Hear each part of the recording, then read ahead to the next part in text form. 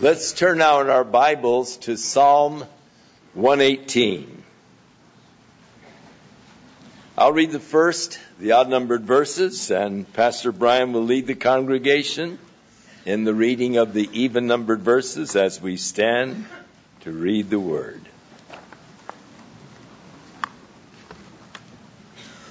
Oh, give thanks unto the Lord, for he is good, because his mercy endureth forever. Let Israel now say that his mercy endureth forever. Let the house of Aaron now say that his mercy endureth forever. Let them now that fear the Lord say that his mercy endureth forever.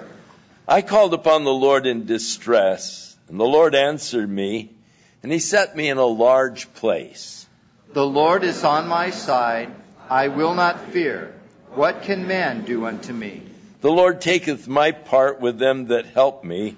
Therefore shall I see my desire upon them that hate me. It is better to trust in the Lord than to put confidence in man. It is better to trust in the Lord than to put confidence in princes. All nations compass me about, but in the name of the Lord will I destroy them. They compass me about, yea, they compass me about, but in the name of the Lord I will destroy them. They compassed me about like bees. They are quenched as the fire of thorns. For in the name of the Lord I will destroy them. Thou hast thrust sore at me, that I might fall, but the Lord helped me. The Lord is my strength and song, and is become my salvation. The voice of rejoicing and salvation is in the tabernacles of the righteous. The right hand of the Lord doeth valiantly. The right hand of the Lord is exalted. The right hand of the Lord doeth valiantly. I shall not die but live and declare the works of the Lord. The Lord hath chastened me sore, but he hath not given me over unto death. Open to me the gates of righteousness, I will go into them, and I will praise the Lord. This gate of the Lord, into which the righteous shall enter. I will praise thee, for thou hast heard me, and art become my salvation. The stone which the builders refused is become the headstone of the corner. This is the Lord's doing. It's marvelous in our eyes. This is the day which the Lord hath made. We will rejoice and be glad in it. Save now, I beseech thee, O Lord. O Lord, I beseech thee. Send now prosperity. Blessed be he that cometh in the name of the Lord. We have blessed you out of the house of the Lord. God is the Lord which hath showed us light. Bind the sacrifice with cords, even unto the horns of the altar. Thou art my God, and I will praise thee. Thou art my God, I will exalt thee. O give thanks unto the Lord, for he is good, because his mercy endureth forever. Let's pray. Lord, we do give thanks unto you today because your mercy has been extended to us. And we thank you, Lord, for the salvation that we have through faith in our Lord Jesus Christ. Lord, we thank you for this day that we can celebrate that special day in the history of man, the day that you had long promised would come and did come, the day when you would send salvation, the day when you would send the Messiah as the Savior of mankind. And Lord, as we look at the records today, we ask, Lord, that you will just impress upon our hearts the glory of this day that we are celebrating, the day when the Son of God presented himself as the Messiah unto the mankind. So, Lord, bless, we pray, our study.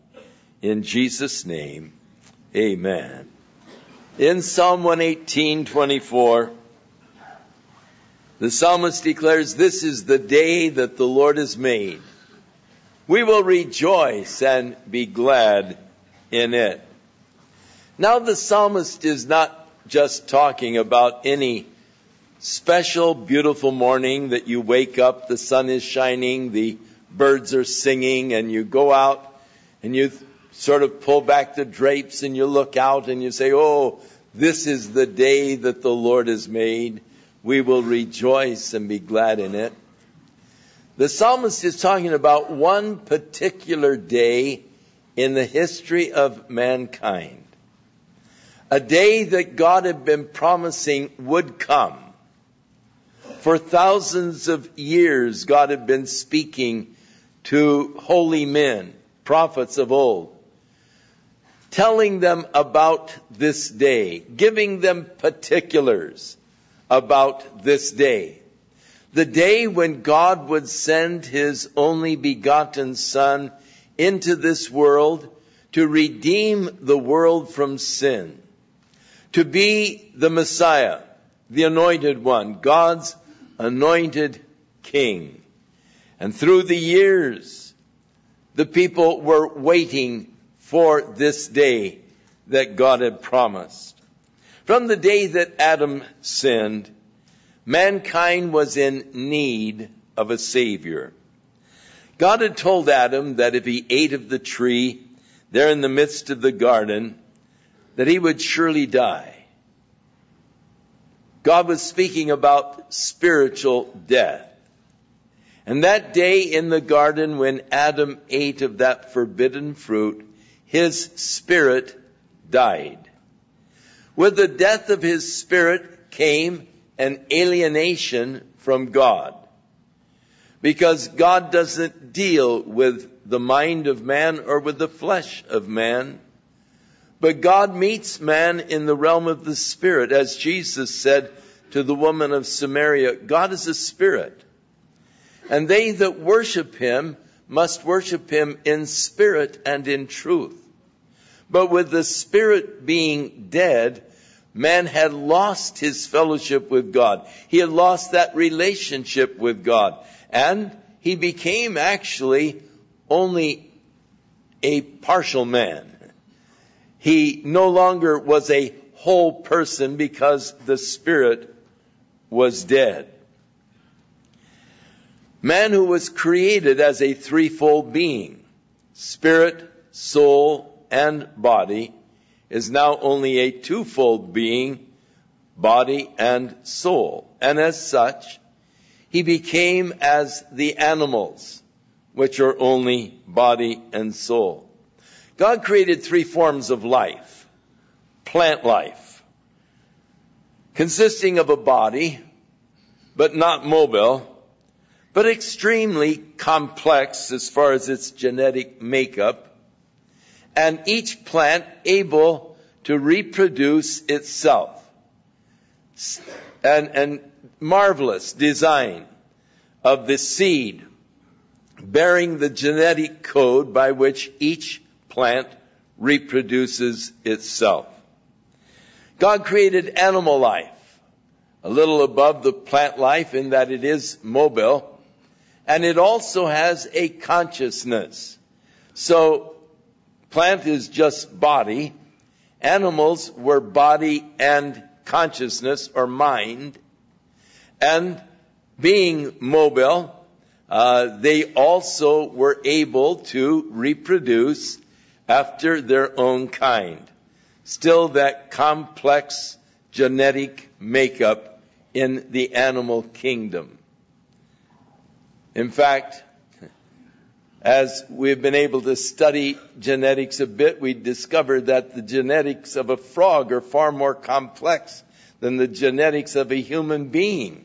So if evolution be true, you're probably on your way to a frog.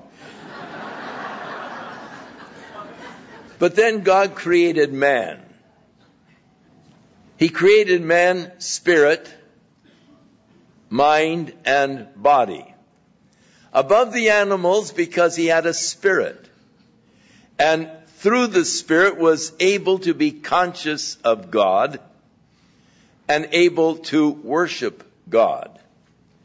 But when man sinned, his spirit died and man was reduced to the animal level. Man, far from being a highly evolved animal, is in reality fallen from his original creation For we read that man was created in the image of God, God who is a spirit. And when his spirit died, he devolved from the image of God into the likeness of an animal with just a body consciousness. Evolutionists have been looking for so long for the missing link. And of course, they haven't been able to find it because they're not really searching in the right place. The missing link doesn't lie between you and a chimpanzee. The missing link lies between you and God. It isn't that man has evolved upward from the chimp, but man has devolved downward from God.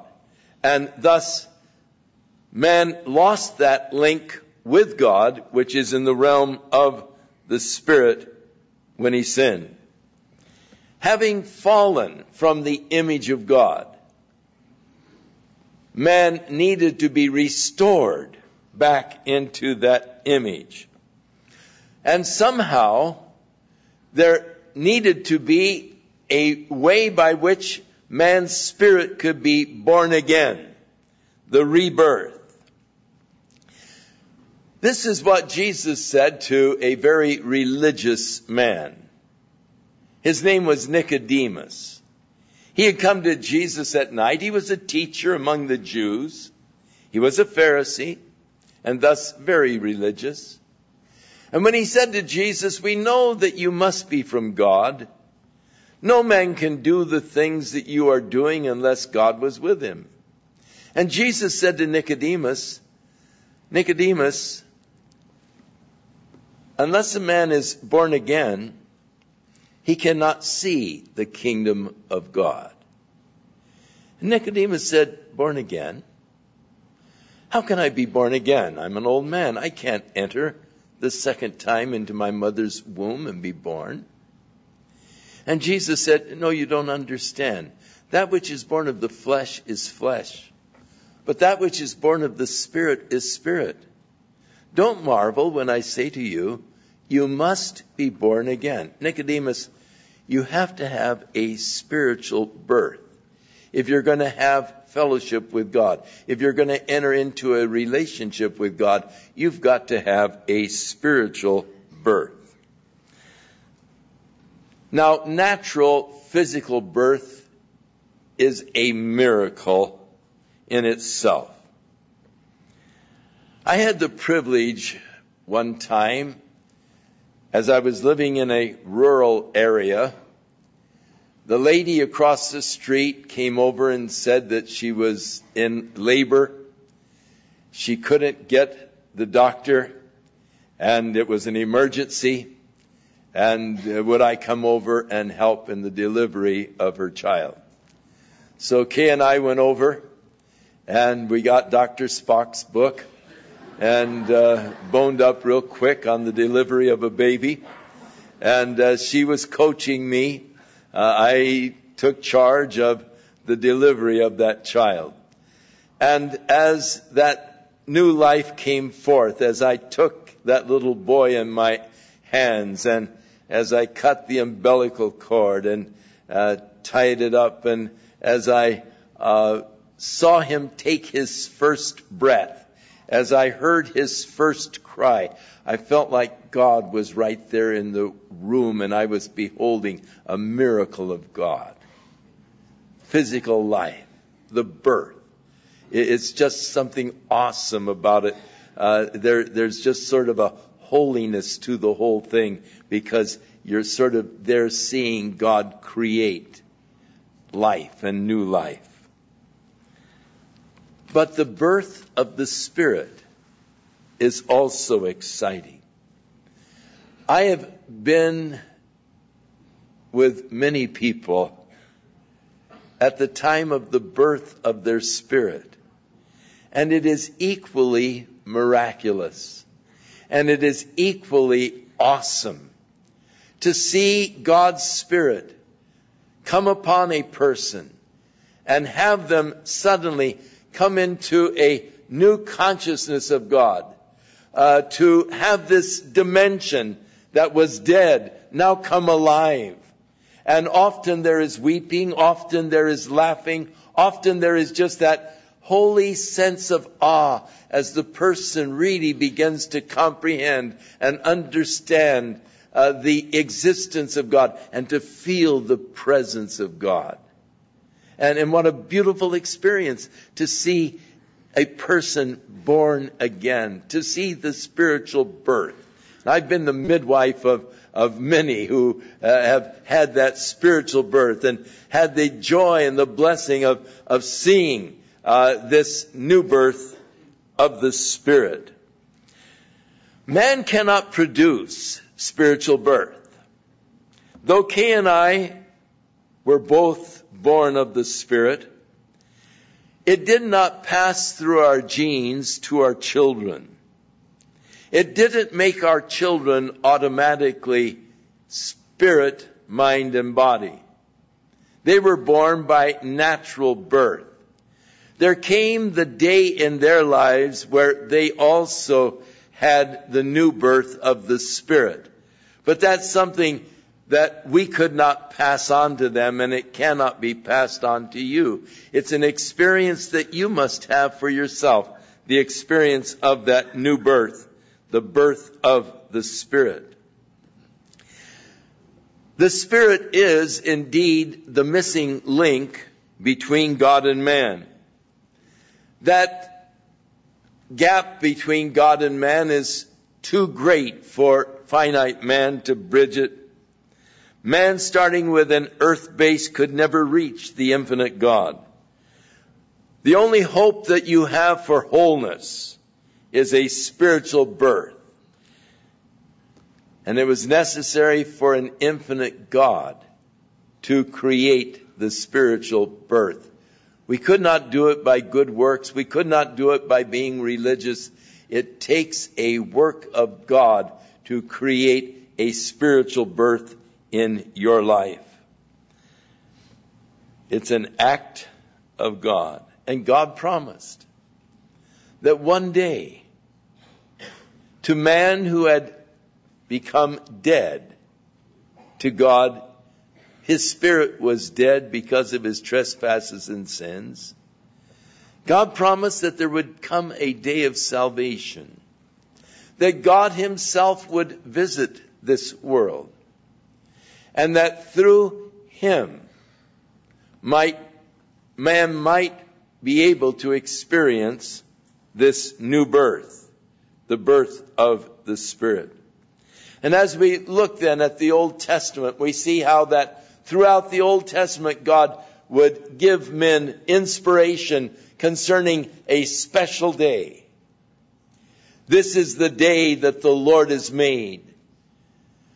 The day when the Lord would come, the day when the Lord would present himself as the Savior, as the Messiah, as God in flesh, who could bring to man a spiritual birth, and where man could once again, through the Spirit, be linked unto God. God promised Abraham, a man of faith, that through his descendant, all of the nations of the world would be blessed. That the Messiah would be one of the descendants of Abraham. Later, God said it was through Isaac that the descendant would be called, not through Ishmael, the firstborn of Abraham.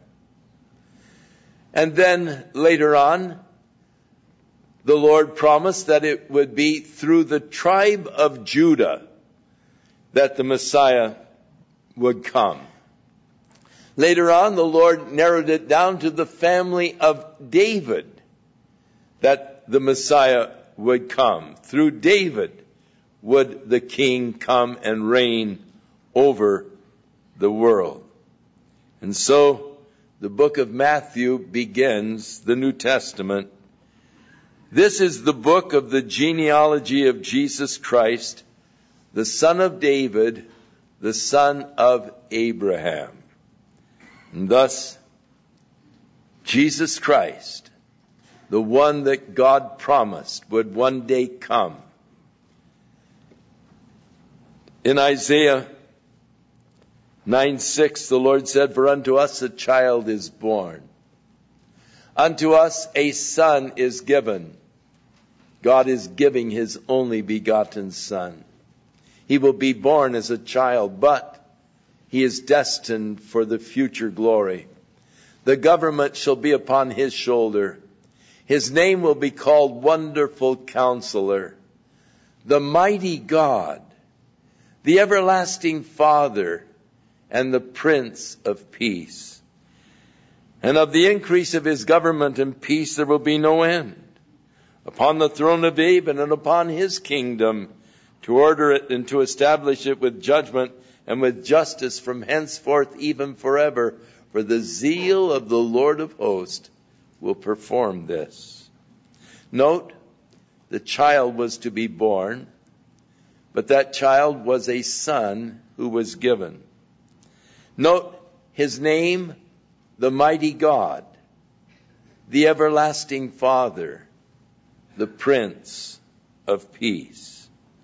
Again, the Lord said in Isaiah 7:14, "Therefore the Lord will give you a sign.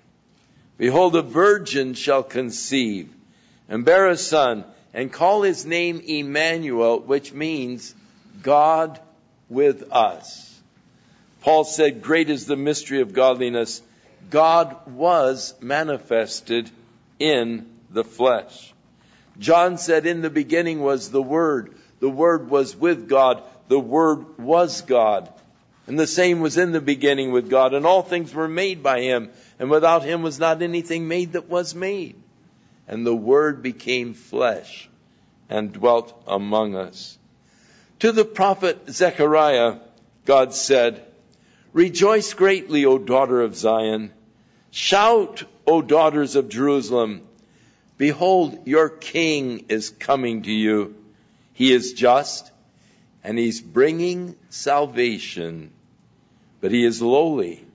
He will be riding on a donkey." So God promised that the day would come when he would send his son, who would be a descendant of David, who would bring salvation to the world, and that he would be riding on a donkey. The day was coming, the day of promise, and the people were eagerly awaiting that day. It would be a day of rejoicing and gladness. It would be a day when the people would be shouting out, "This is the day that the Lord has made. We will rejoice and be glad in it. Save now, save now. Blessed is the King. Blessed is he who comes in the name of the Lord." But God went one step further. He even told them the day that the King would come. He gave to them a prophecy by which he specified the day that the Messiah would present himself as the Savior of Israel. In Daniel chapter 9:24, as the angel was talking to Daniel, he said, "There are 77s or 490 years that are determined for thy people and for the holy city, to finish the transgression, to make an end of sins, and to make reconciliation for iniquity, and to bring in the everlasting righteousness, and to complete the visions and the prophecies, and to anoint the most holy. Know therefore, Daniel, and understand that from the time the commandment goes forth to restore and to build Jerusalem, unto the coming of the Messiah the Prince, will be 7 sevens or 49 years, and 62 sevens or 434 years. The street will be built again, and the wall, even in troublous times. And after the 434 years, the Messiah will be cut off, and not receive the kingdom for himself. And the people of the prince that shall come will destroy the city and the sanctuary, and in the end the people will be dispersed. The promise that from the time the commandment would go forth to restore and rebuild Jerusalem to the coming of the Messiah would be 483 years. That is, years of the Babylonian calendar, which are a 360-day year. What are the facts? Well, we read in Nehemiah chapter 2, verse 1, it came to pass in the month of Nisan that in the 20th year of Artaxerxes the king, that I took up wine and I gave it to the king. The first of Nisan, in the year 445 BC, because Artaxerxes became king over Persia in 465 BC. 20 years would be 445. And the month of Nisan, transferred over to our Julian calendar, would be March the 14th, 445 BC. Interesting that the Bible gives us the very date that King Artaxerxes gave the commandment to Nehemiah to return to Jerusalem and lead in the rebuilding of the walls of Jerusalem. From the time this commandment would go forth, the Lord said, it would be the 483 years until the coming of the Messiah, the Prince. So God gave them the very date that the Messiah would come. Translating, of course, the 483 360-day years would be 173,880 days. And by putting that over to our Julian calendar, counting for leap year, and of course you don't have a year zero, you have 1 BC and 1 AD. It brings you to the date of April the 10th, 32 AD. Let me read to you what the scripture says happened April 10th, 32 AD. Jesus said to his disciples, two of his disciples, go into the village, and when you enter, you're going to find a colt that is tied, upon which a man has never sat. Untie him and bring him to me. And if any man asks you, why are you loosing him? Just say, because the Lord needs him. So they went their way, and they found the donkey, even as Jesus had told them. And as they were untying the donkey, the owners said to them, why are you loosing the colt? And they said, the Lord needs him. And so they brought the colt to Jesus, and they cast their garments upon the colt. And they sat Jesus on him, and as he went, they spread their clothes in the way. And when he was come near to Jerusalem, even as he was descending the Mount of Olives, the whole multitude of the disciples began to rejoice and praise God with a loud voice for all of the mighty works that they had seen. They were saying, blessed is the King that comes in the name of the Lord. Peace in heaven and glory in the highest. Hosanna, Hosanna. And some of the Pharisees from among the multitude said unto Jesus, Master, rebuke your disciples. And he answered them and said, I tell you that if these should hold their peace, the stones would immediately cry out. Now when they were come near and he beheld the city, he wept over it, saying, if you had only known, at least in this thy day, the peace that you could have. But it's hid from your eyes. And the days shall soon come upon you when your enemies will encircle you and close you in on every side. And they will level you to the ground with your children. And they will not leave in thee one stone upon another. Why? because you knew not the day of your visitation. Jesus is weeping. Now this is his day of triumphant entry, but he's weeping. He's weeping because of missed opportunity. If you only knew the peace that you could have, at least in this thy day. This is the day that the Lord had made. This is the day the Lord had been prophesying. This is the day that God had been promising. His Son now is standing there outside of Jerusalem, ready to enter in and present himself as the Messiah, but knowing that he would be rejected. As we read in our psalm, the stone which the builders refused, the builders being the chief religious leaders, refused, but he's become the headstone of the corner. But this is marvelous. It's God's work. It's marvelous in our eyes. This is the day which the Lord has made. Jesus predicted dire consequences that were going to come because of their failure to recognize this day. What was true then is true down through the ages. I believe that in every life there comes that day when the Lord presents himself to an individual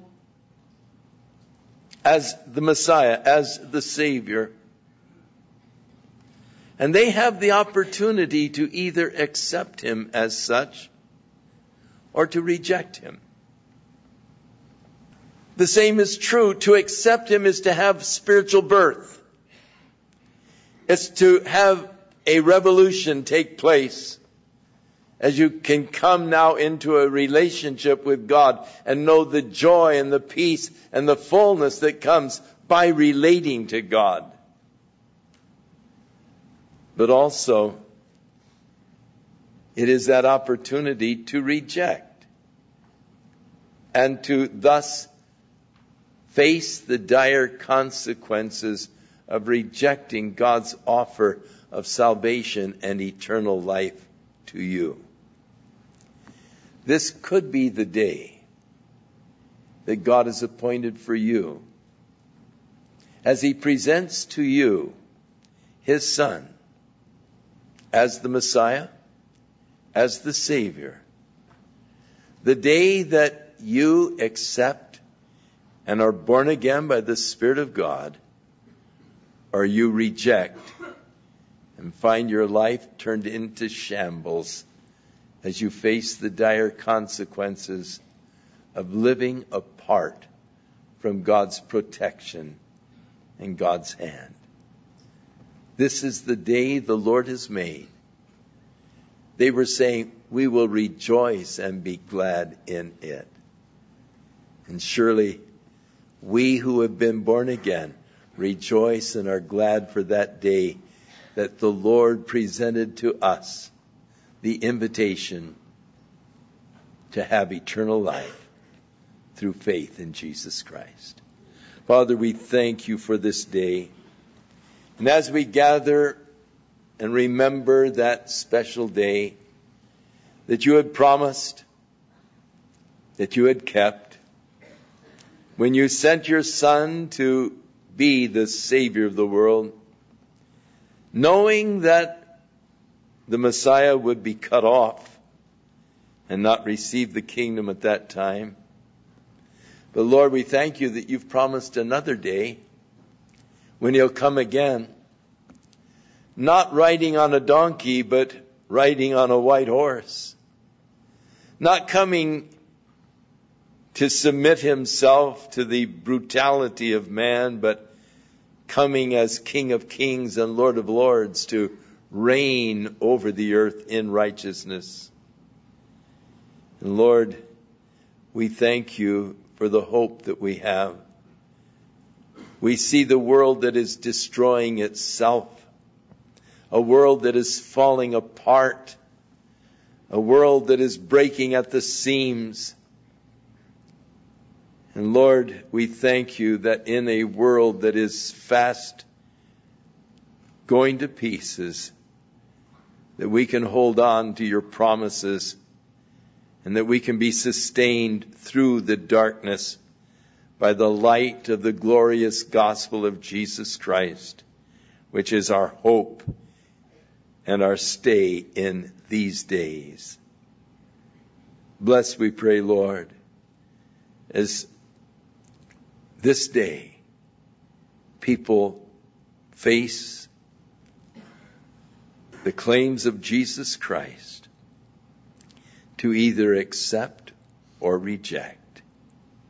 Speak to their hearts, Lord, and by the Holy Spirit, may they yield to the truth. In Jesus' name we pray. Amen.